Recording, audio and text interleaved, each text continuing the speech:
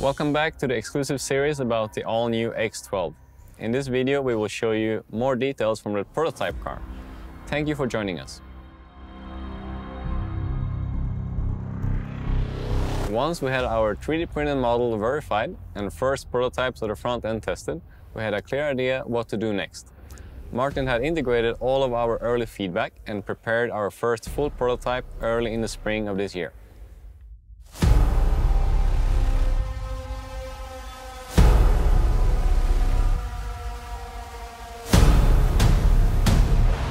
The main focus was on the front end. We had different designs of the carbon arms, stiffer, softer, and with different shapes and materials.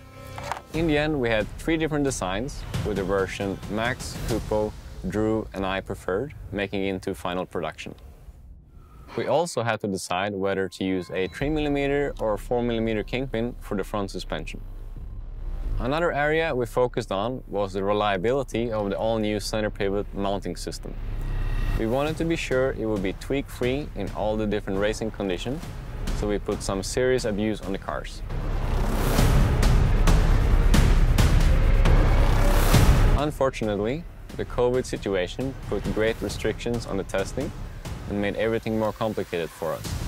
But we worked around it by renting the halls for private testing. I was lucky to be able to do a few test sessions in the UK completely privately by renting a permanent indoor facility. Max Kuning, Cooper Honeygall, and Drew Ellis also had the possibility to do some private test sessions with these prototypes.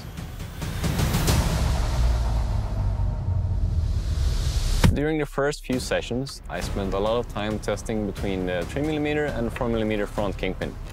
At first, we were concerned about the durability of a 3mm design with built-in camber, especially because we had opted for no upper brace or arm. However, we found a big improvement in handling and reliability going to a 4mm kingpin because of the ability to use a bigger bore front spring.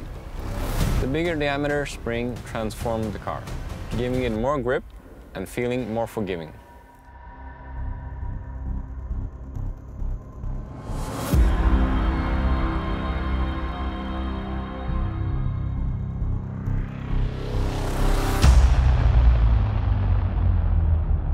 The handling benefits were the main reason for why we decided to go with the 4mm kingpin for 2021. We also had the idea to introduce a different Ackerman position by using a more rearward hole on the steering block. This had to be tested on the track as well, and it also raised some concerns about the fitment of the parts, including steering link lengths.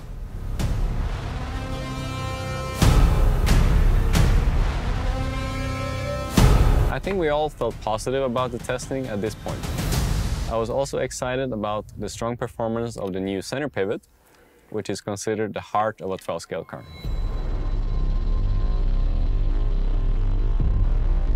We were very pleased with the durability, which from our testing was a noticeable step forward from the old car.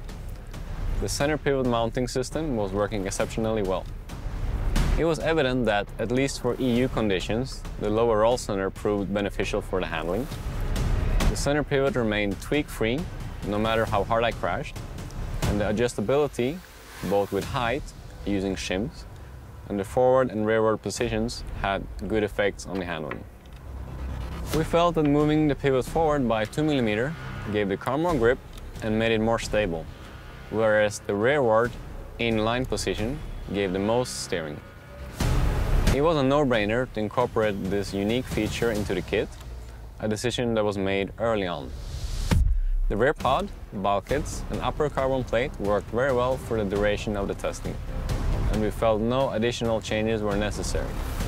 We were very satisfied with the ease of build, tweak-free design, and the ease of adjustments thanks to the eccentric rear axle inserts being brought back in use.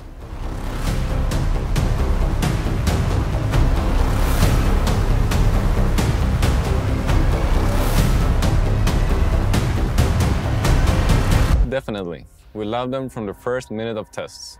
They improved the handling, and the added adjustability was great. By removing screws in 3 different points, it allows for several stiffness settings in the kit without the need for purchasing additional parts or doing any modifications. Plus, the side braces make the car look techy and aggressive.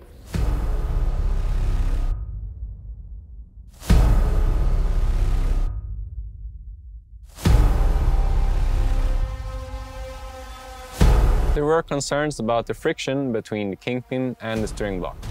We tried polishing the kingpin to reduce friction, but we also had some other ideas in mind. There was also a concern about fitting the rearward hole on the steering block with certain smaller diameter wheels. This had to be addressed for maximum compatibility with different wheels on the market, with both kit Ackerman positions. The steering block had been molded in the special graphite composite material to reduce friction, but we had to ensure that it had perfect tolerance with minimum play and minimum friction. The first pivot bore prototypes for the front arms also had too much play, which had to be fixed for the final version.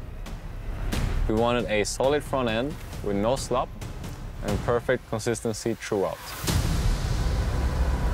We had to make sure that the design for the servo, now being mounted directly to the chassis with 2 wheelbase settings and 2 Ackerman settings, will be compatible with all types of servo sizes available on the market. After mounting all different Ackerman, wheelbase and servo settings, we could ensure that we had maximum compatibility.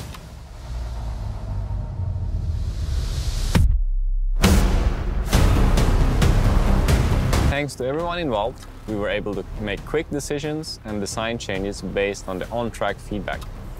From the first until the last prototype of the car, we have basically continued to work and fine-tune individual parts only.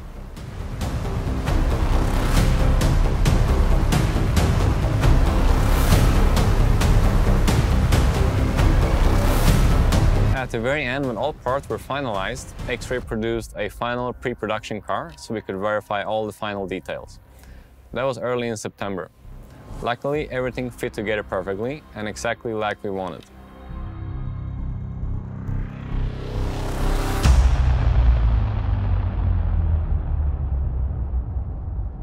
Looking at the result and final product, I feel immensely satisfied. Within a truly short time frame, I believe that we have made a great kit that is almost 90% new. It's by far the best X12 kit that we have made so far. It is strong, easy to work on, eye-pleasing, and most of all, faster than the old car. I hope that both our racing team and our customers will enjoy this new X12 2021, and I hope that we can achieve the race results that it deserves.